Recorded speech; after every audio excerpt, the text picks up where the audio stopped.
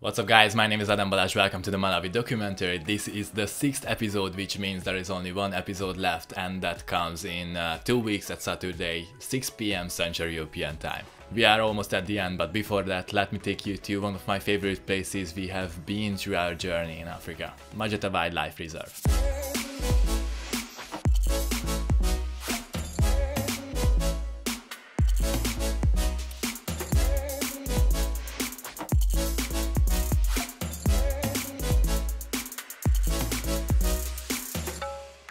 With over 5,000 animals, over 70 species reintroduced to the park, including black rhinos, elephants, lions, leopards, cheetahs, wild dogs, antelopes and buffaloes, Majete became one of the big 5 reserves in the country, and it is Malawi's prime destination. But this wasn't the case until 2003, when the government of Malawi took over the management of the park.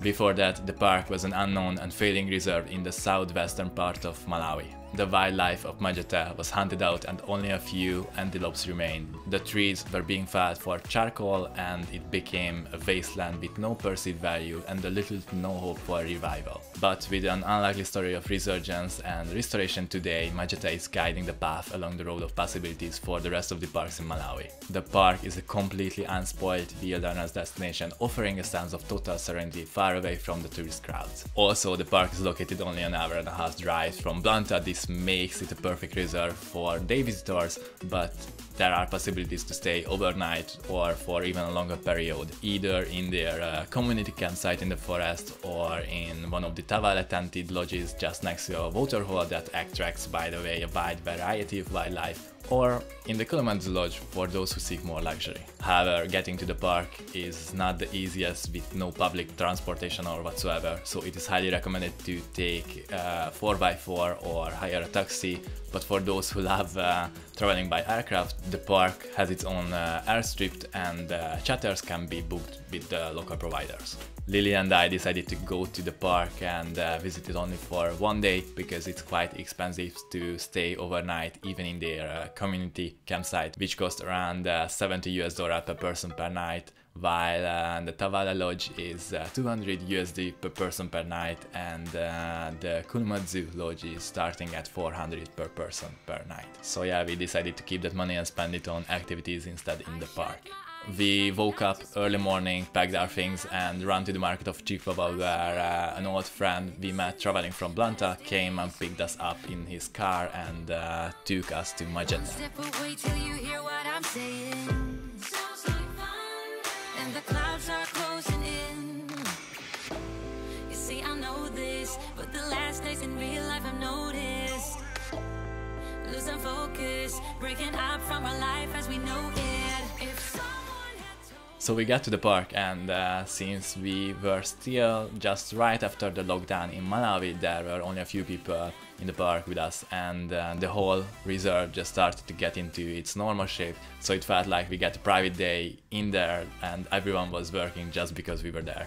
Majete offers several different activities that you can participate on, such as game drives, boat ride, bird walk, private walking tour, lunch in the bushes, flight over the reserve, and many more, around 25 to 30 USD per person per activity.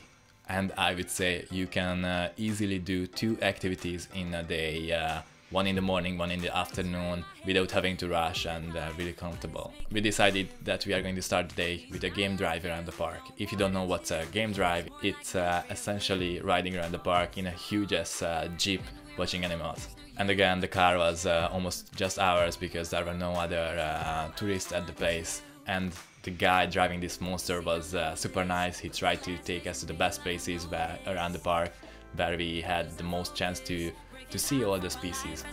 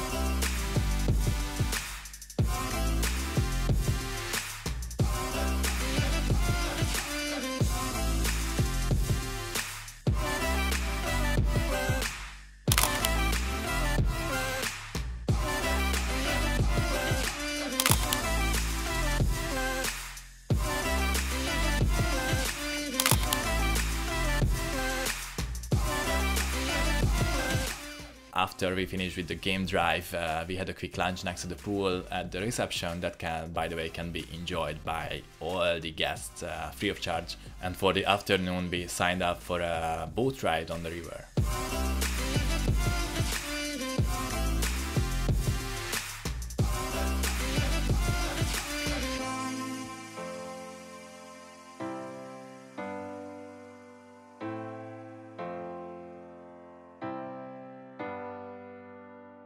I would really love to say that watching these animals in the nature was the most exciting part of the whole boat trip, but what made it so special was the captain of the ship. He was the most amazing guide we could ever get. It was written on his face that he loves his job and he knew everything about the park, about the animals, the birds, especially the birds. He loved those. He, by the way, makes all the bird walks in the park. And he's just such a wonderful guy. At the end of the day, we went back to the reception and all the other guests left by that time. We received our dinner that we ordered earlier from the park's restaurant, and we could enjoy a bit the sunset, cool beers and cooler weather and the sounds of the park until our ride arrived.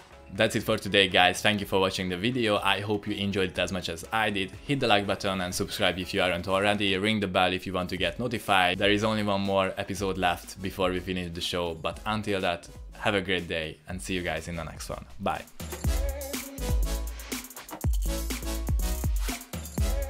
Oh, and if you are in Majete, watch out for the baboons. They seems to be nice and cute, but those fuckers steal the shit out of you if you don't look.